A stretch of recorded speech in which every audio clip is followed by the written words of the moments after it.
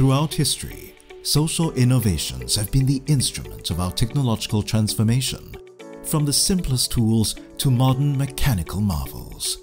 In a similar manner, Vietnam has grown from one of the least developed countries to one of the most dynamic manufacturing hubs in Southeast Asia.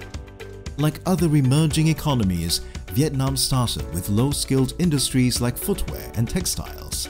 Then came the electronics sector, which accounts for nearly 25% of GDP in 2015, a massive increase from 5.2% in 2010. Vietnam's GDP has grown at an average of 6.4% since 2000, and one of its appeal lies in its low cost of labor. However, pressures are mounting to raise the wages of its workers. To counter this, industry insiders have called for the manufacturing sector to adopt technologies such as automation and IoT. IoT, also known as the Internet of Things, uses smart sensors and analytics to enhance manufacturing efficiency and lower the cost of production. As a champion of industrial automation, Hitachi has successfully implemented such technologies in Japan, Singapore, and other countries around the world.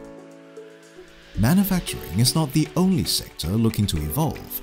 The other is finance. The government has announced plans to reduce cash transactions in the country to 10% by 2020.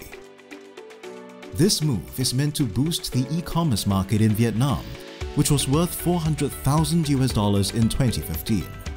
It is expected to grow exponentially to $7.5 billion by 2025.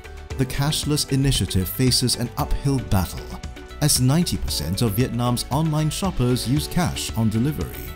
To help, Hitachi has worked with external partners to offer non-cash payment services in Vietnam. The service will enable online shopping payments, with plans for it to pay for Vietnam's subway system.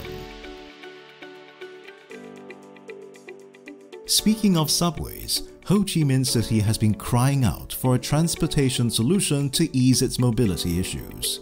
Home to Vietnam's southern economic hub with nearly 13 million residents, the city suffers from a lack of transit options, forcing people to battle their way through the congested streets. Those congested streets have to handle a total of 627,000 cars and 8.5 million motorbikes.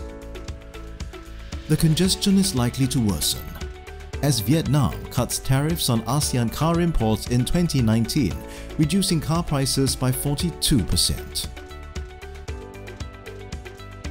To ease the congestion, the city has embarked on a long-term solution of a subway system. Hitachi has been tasked to supply a fleet of trains, ticketing machines, and communication systems. The railway will run through the core of the city, just like technology, which has been the centerpiece of society's transformation. At Hitachi, our expertise in IT and operational technology helps to advance social innovation and raise the quality of life in the communities we serve. With Hitachi, the future is open to suggestions.